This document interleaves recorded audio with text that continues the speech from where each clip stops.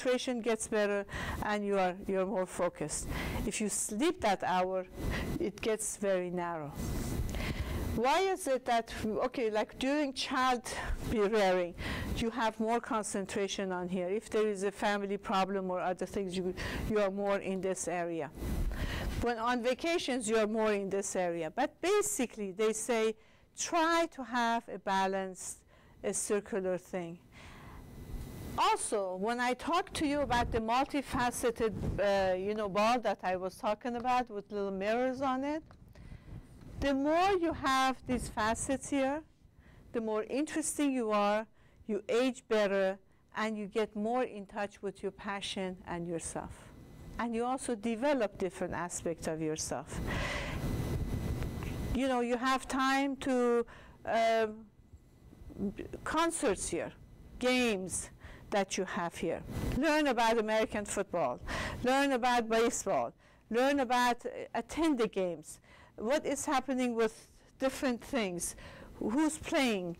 You know, these are fortunately, we live in a culture that sports is big thing.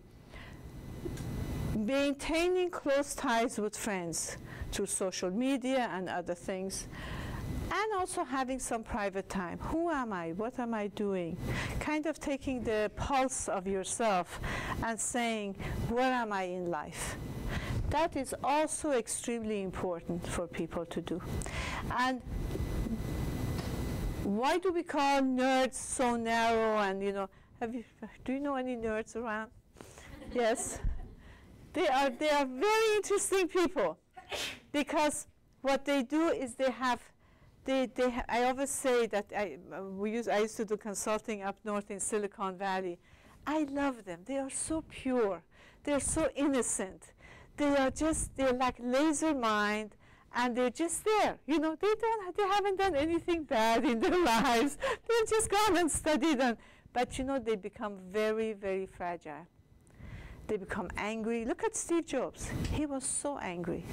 He was so bitter. He as creative and as focused and as big of contribution that he gave to all of us, but personally, he didn't have any relationship with his kids, with his wife, and this is the price. This is the price that a nerd pays, and it becomes extremely, extremely difficult for the person to deal with this. Any questions here? No? Okay. I haven't gone to my little study that I was telling you about. I found that I actually gave 1,000 questionnaire. I got 431 back, and I don't want to.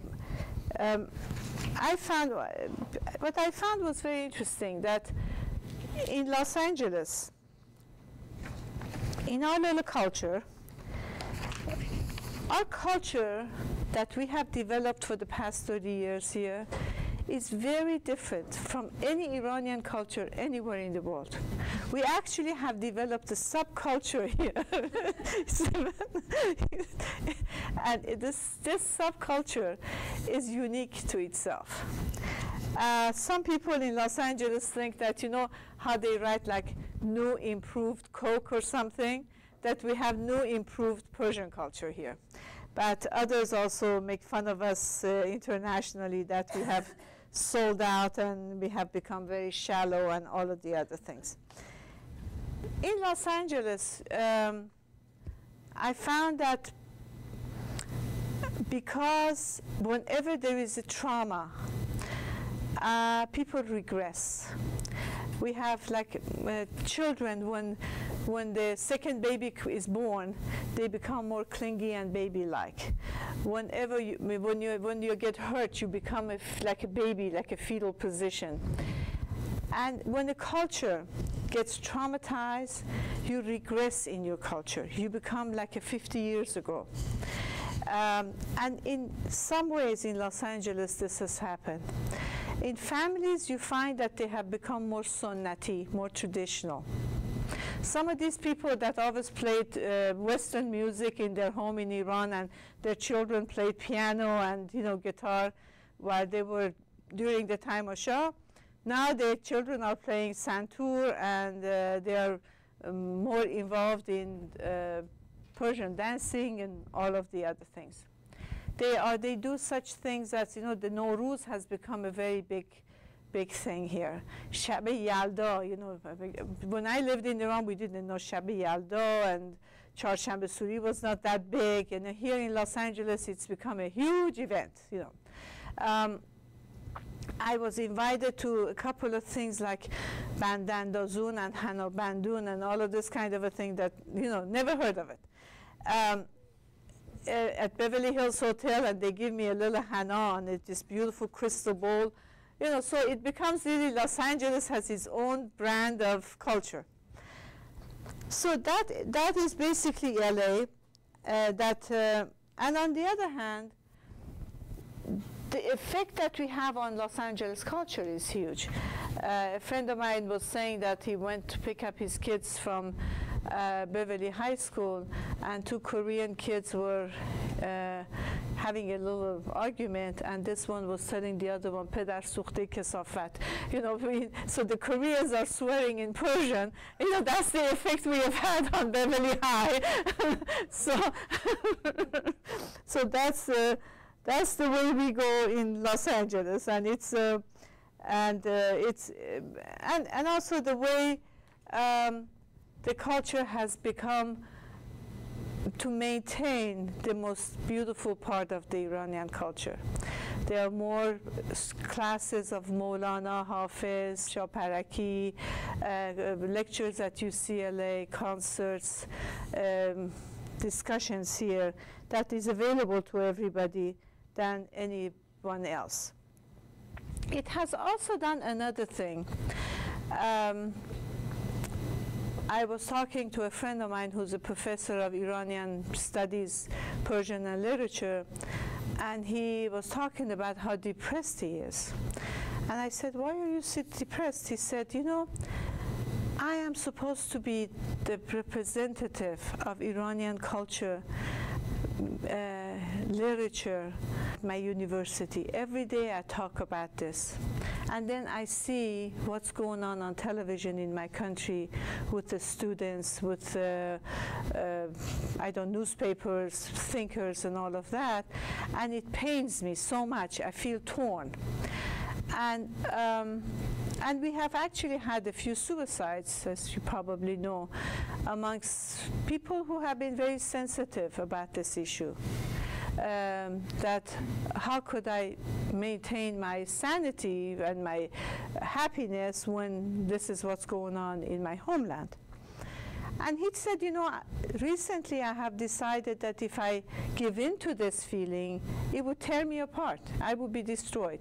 So I decided to do something else. I have separated my culture, my literature, the beauty of the poetry and the beauty of the Persian culture from what is going on and the atrocities that's going on now. And I think in Los Angeles, to some extent, we did this from the beginning of the revolution. That Iranians who came here, they decided that they are the whatever, and they decided that they are not going to, they're going to form a separate home here, and the culture is going to be a culture of progressiveness and development, and the children have done very, very well. And also they have maintained their connection with the culture, with the literature, with the poetry, with the art and the music. The other thing that I did was I decided that I will give this questionnaire that I had to people that were above 15, that they were, let me get the, that individuals who left Iran after they were 15 years of age, each family got one questionnaire, and that they were educated and that they had resided in the United States for at least 20 years, because I wanted to know what changes they. I found that it's interesting. I found that, and I divided this with people who were married to Iranian and who were not married to Iranian. I found that people who were married to Iranian were much more, and especially the women, were much more involved in what was going on in Iran. I asked them, how often do you call your families in Iran? Of course, people who had families, mother, father, brothers, sisters, they called more often.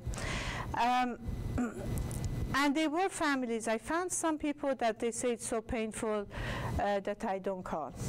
I found a group of Iranians who are graduates of, you know, like universities from Iran who are here on scholarship, that they are very, very involved with being in contact with Iran, and very, very homesick, because they really cannot go back. They lose their student status. And they were having the hardest time. They found they were new here, they didn't have any family, any friends, and also they were more traditional. The Iranians here did not accept them as much as they accept each other. So I know a few of them, and I really find them to be absolutely a different kind of Iranian, that they are bright, they are interesting, but they are not quite, you know, that like they missed the Rozakhuni in Iran. They miss the going to mosque and having everybody there, you know, and it's a phenomena that you just, the children that are raised here, they don't relate to it, so the friendship is not there. Iranians who are married to non-Iranians, especially guys who are married to American women, they basically have delegated their culture of the home is the culture of the wife, the religion of the children is the religion of the wife. They're, you know, doctors in Kansas City, in St. Louis, Missouri. I'm not talking about Los Angeles. I decided to separate Los Angeles from other places. My surveys were given in Salt Lake City, Houston, Chicago, Atlanta, Iowa City, Seattle, Ann Arbor, San Francisco. And 71% were from Tehran and 38% from other places. And 19% reported that they had been in the United States since 2008. Women, again, had the most contact with Iran. Students that came from Sharif University were the most homesick, and they were very they missed Iran very, very much. The Baha'is, members of Baha'i faith, had most interest and were vigilantly involved with the news of Iran about their fellow believers, and they traveled the least number to Iran.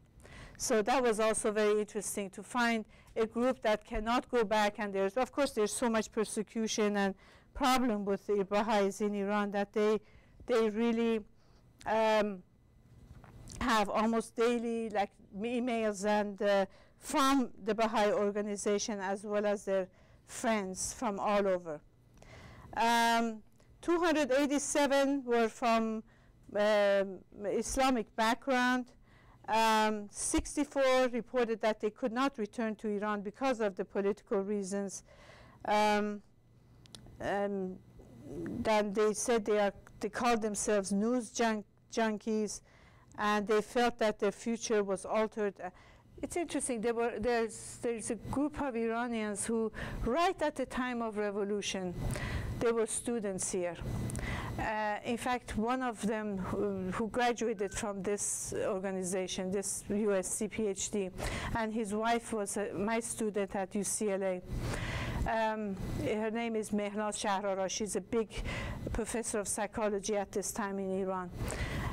They went back to Iran, 1980. And they said, well, we haven't done anything, you know. They went and they became professors there. She's very successful. Her husband, unfortunately, has been in prison a few times.